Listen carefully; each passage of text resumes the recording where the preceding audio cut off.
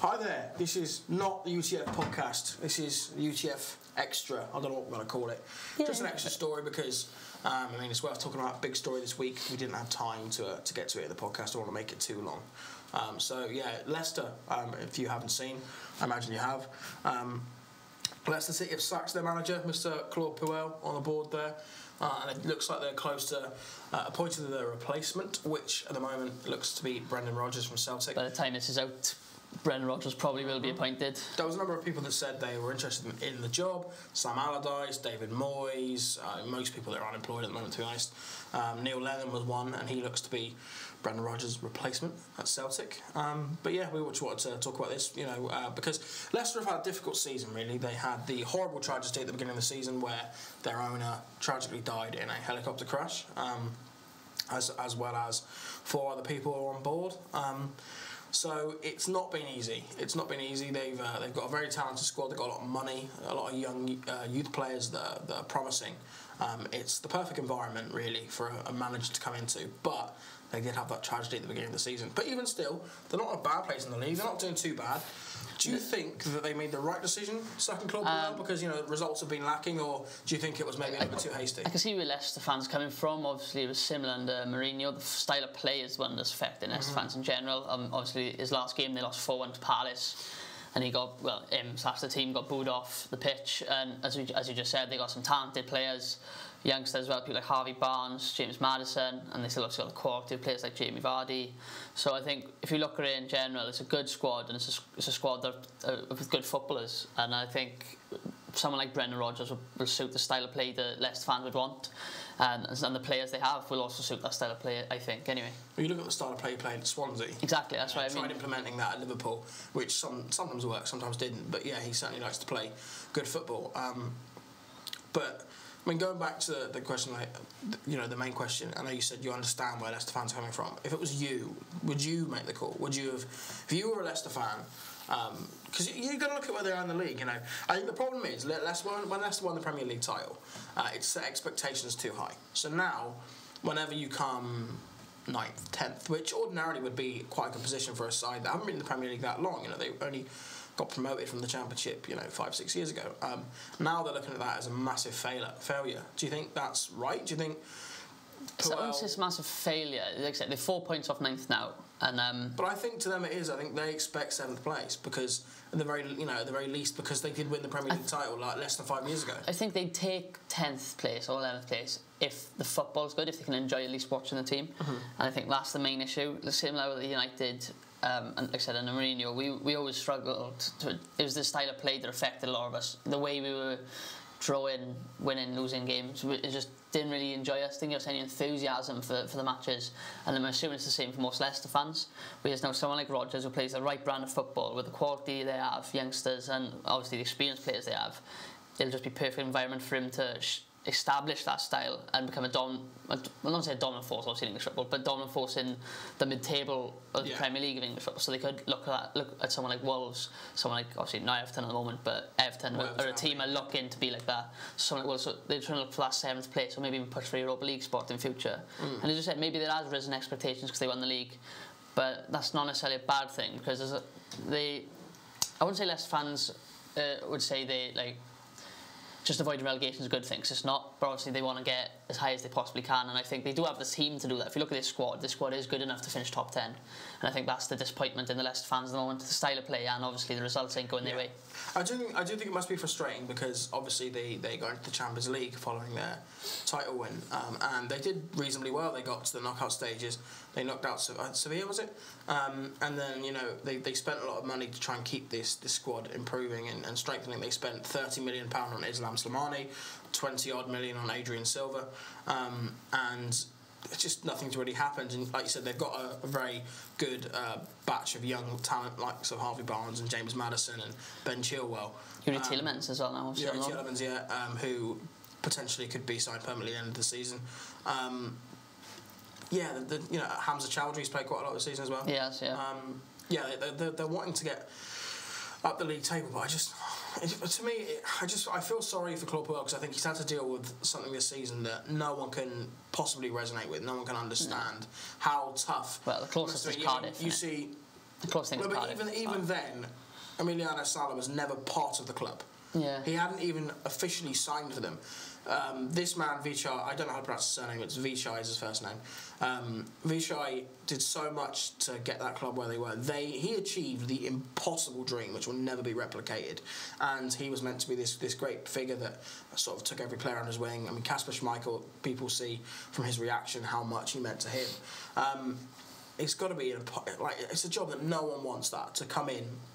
Or not come in, to be there, have that happen, and then somehow have to try and focus on the football when no one's head's on the football. He deserves a lot of credit for the way he handled the situation this season. Claude Puel. I think he's wherever. If it were me, if I was a Leicester fan, I mean, if I was a Leicester fan, I would have liked to have seen stay to the end of the season and then go, look, we're going to part ways because we don't think it's the right direction. Because I know it's frustrating them not getting the results, but it just seems incredibly harsh to me after all he's done.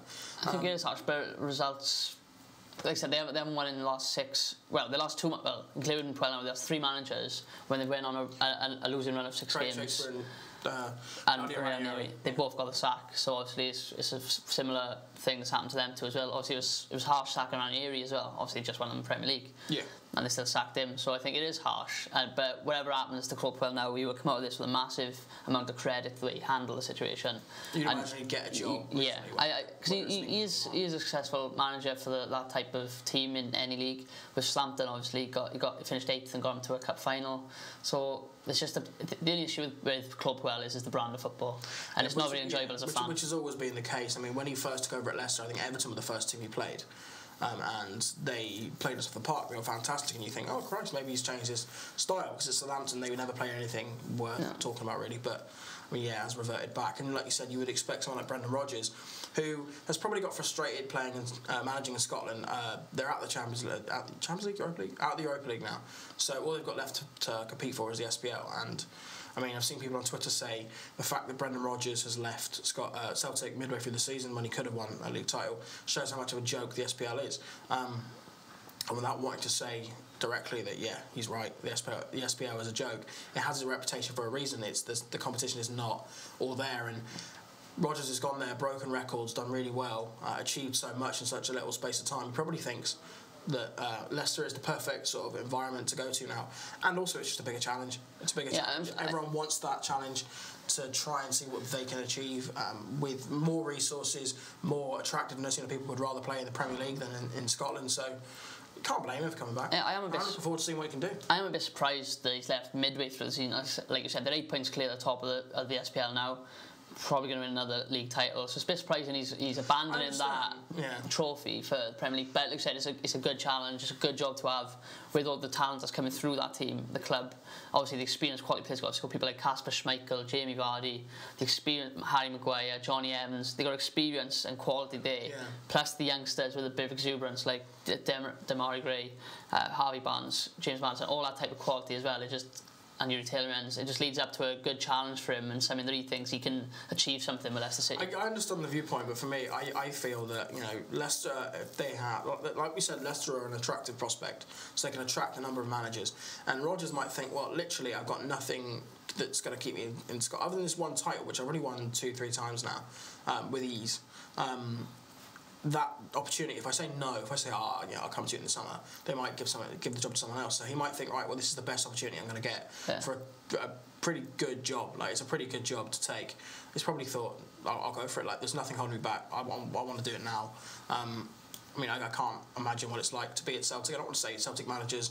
I don't want to say being a Celtic manager is a boring job. Celtic fans are a passionate fan base, and it's a massive club, but I mean, without Rangers, without Rangers having got to the point they were at before they dissolved, it's still not competition. I can't imagine watching it. I mean, Celtic fans must love it, but I can't resonate. So, and then obviously Neil Lennon looks like the man who's going to take over at Celtic until the end of the season. The last man obviously involved in this manager situation. Obviously, he was in charge of Celtic for 4 years, from 2010 to 2014. So he knows the club. By Hibernian, was it? Yeah, I'm not sure. There was a bit of a strange reason why he got sacked there, but it is what it is. Obviously, he knows Celtic inside out, played there for a number of years, managed there for a number of years. He's obviously, you imagine the fans would be fairly happy to take him back to the end. Yeah, he should be able to see out the rest of the season for another league title for the club, and then obviously depends what happens going forward, if they want to keep Neil Lennon on again as they have before, go somewhere new. But obviously he was linked with the Leicester job as well on interim to the end of the season, so it could have been the opposite. Brendan Rodgers could have stayed and then switched to the end of the year. I think it's a good move for Neil Lennon because he left Celtic. Was it Bolton he went to? Yeah. And it didn't really work, and he went back to Scotland and never really got a top job. So his career, it looked like it was going one way at Celtic, winning all he did, and then it kind of did a bit of a nosedive. So it could be a good opportunity whether he stays beyond the next 6 months, or he just does that short-term tenure. It gives him a chance to try and rebuild a little bit of his credibility, and get his face known, because he was quite well publicised because he's quite outspoken as Celtic manager. He was in a lot of papers, and in recent times he hasn't really been as prominent. So maybe he can try and establish himself again.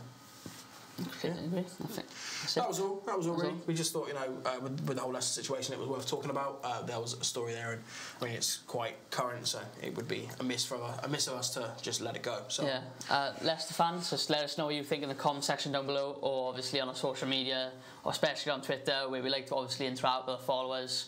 Just let us know. Let us know what you think about these quick videos. Takes, these quick stories, because we love the podcast, that's the main thing we want to do, but we're also looking to do more content. So if there's anything you have an idea that we should do, or you'd like to see, or you just like this format of us doing little clips and little stories here and there to supplement the main show, then let us know, because we can do more of that. Yeah, that's pretty much nailed it on the head, to be fair. Cheers. So let us know anything you want us to do. Just like this video, make sure you subscribe if you're new, because we do really want to get to 100 subscribers, so try and push us there. That's it, yeah.